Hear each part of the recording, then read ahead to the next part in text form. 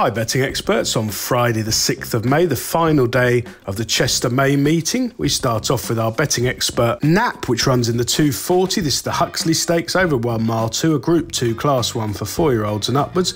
Best part of £78,000 to the winner, and I think that William Haggis's classy Al Arzi can make a winning return. Now, he's won 4 from 11 on the turf so far in a pretty light career.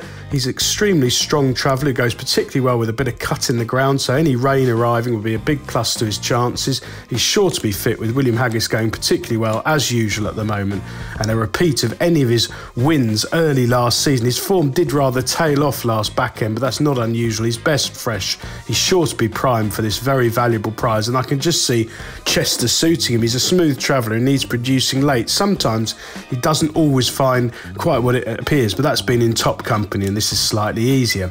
Our betting expert Value Angle Selection runs in the 205. This is the Deep Bridge Handicap over a mile 2, a Class 2 for 4-year-olds and upwards.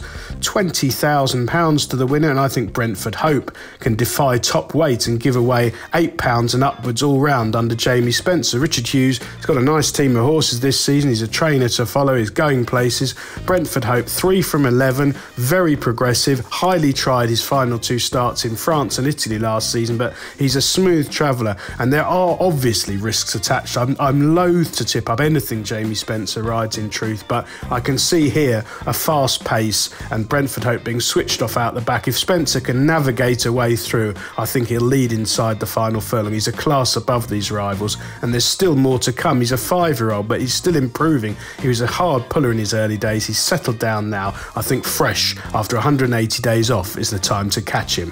Best of luck on Friday, betting experts.